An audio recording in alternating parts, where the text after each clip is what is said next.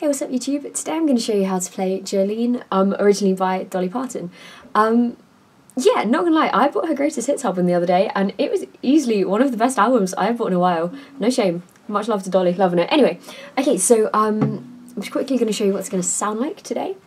Your beauty is beyond compare, flaming like some oven hair. Your smile is like a breath of spring, your voice is soft like summer rain. I cannot completely Jolene. So yeah, sorry, big boasts. I bought the album.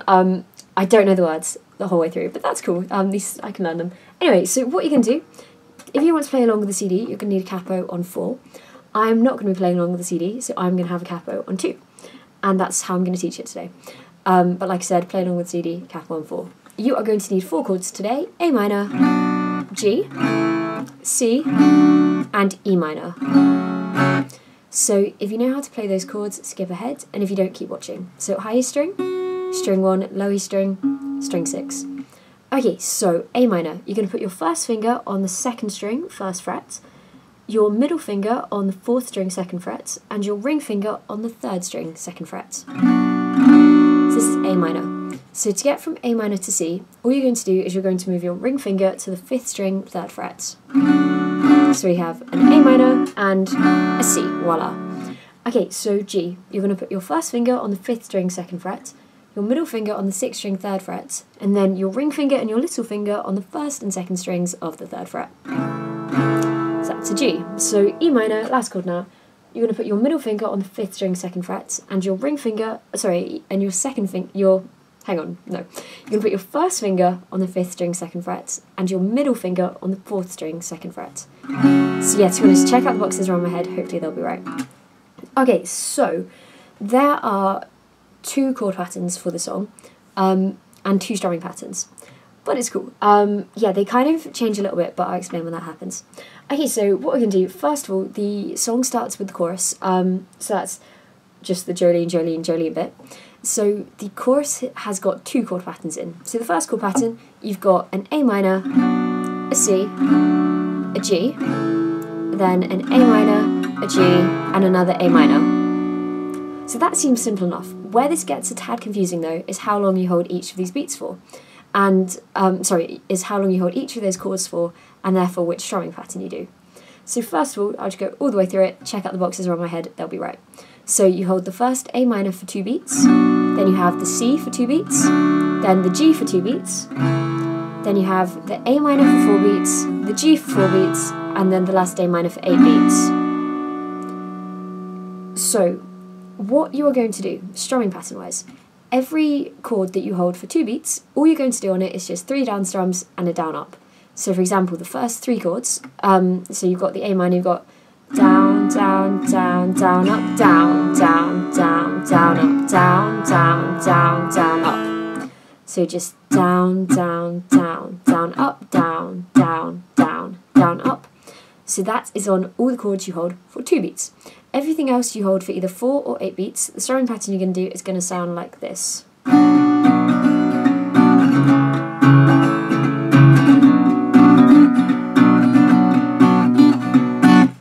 So all that is, it's exactly the same strumming pattern each time, except on the last one I was just kind of lifting my fingers to kind of meet the strings. But once again, I will explain all of this, do not fret.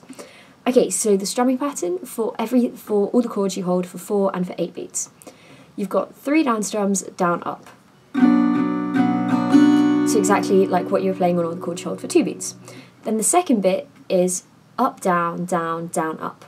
Up, down, down, down, up. Up, down, down, down, up. So that whole strumming pattern mushed together. Down, down, down, down, up. Up, down, down, down, up. So I'm going to play that very, very slowly now on an A minor. Down, down, down, down, up. Up, down, down, down, up. Okay? And so that strumming pattern lasts for 4 beats. So the A minor and the G you both hold for 4 beats. So you play that once. And then the last A minor you hold for 8 beats, so you play the strumming pattern twice. And what I was doing when I was like, that last time, I was playing that strumming pattern exactly. I was just kind of just lightly raising my fingers off of the strings just to mute it, but that's kind of just something more you can add down the line. So what I'm going to do, I'm going to show you the strumming pattern now for the first half of the chorus, because that's the only bit that I've taught you. Then I'll teach you the chord pattern for the next bit. So you've got an A minor for 2 beats, a C for 2 beats, a G for 2 beats, an A minor for 4, a G for 4, an A minor for 8. Now I'll show you with the strumming pattern.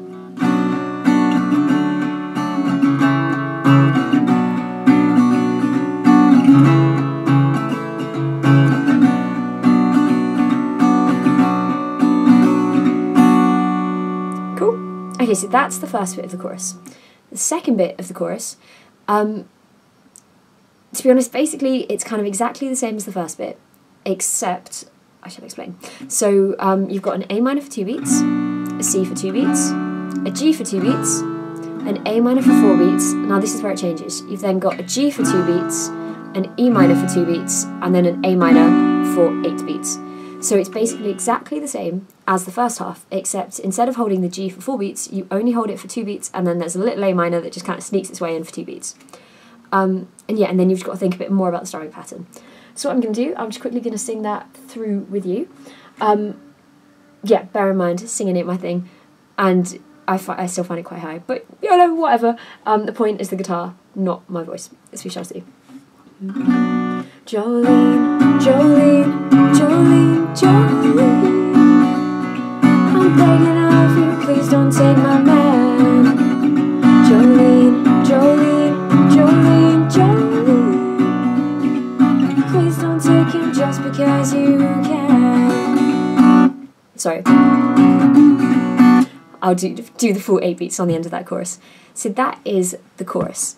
So not gonna lie, that's basically kind of all the hard work done. So then you get onto the verse, and the verse is the bit that goes, your beauty is beyond compare, and all of those sorts of things that don't have Jolene, Jolene, Jolene, and that is all this chord pattern. So what that is, it's basically everything is held, all these chords are now held for 2 beats, apart from the last A minor, which is held, you probably guessed it, for 8 beats. So, yeah, basically, this chord pattern is kind of the same as the last bit of the chorus, kind of, but it's different. So you've got an A minor for 2 beats, a C for 2 beats, a G for 2 beats, an A minor for 2 beats, a G for 2 beats, an E minor for 2 beats, and then an A minor for 8 beats. So in the verse, everything is for 2 beats, apart from the last A minor, which is for 8 beats. So this is slightly different to the second half of the chorus, where you've got that random A minor in the middle, which is held for 4 beats. But details, we're just gonna forget about that bit. So for the verse, that's going to sound like with the strumming patterns, remember, so everything is 2 beats, so the strumming pattern is just going to be down, down, down, down, up. So that is going to sound like, your beauty is beyond compare, framing like some almond hair, and ivory skin and eyes of emerald green.